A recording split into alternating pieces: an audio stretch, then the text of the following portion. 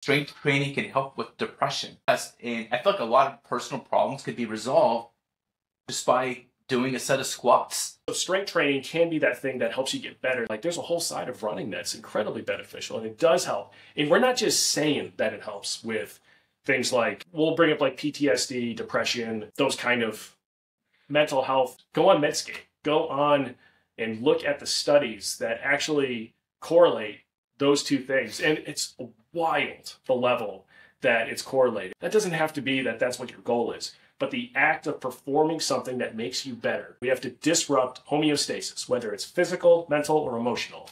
You have to disrupt that homeostasis, cause some damage in some ways,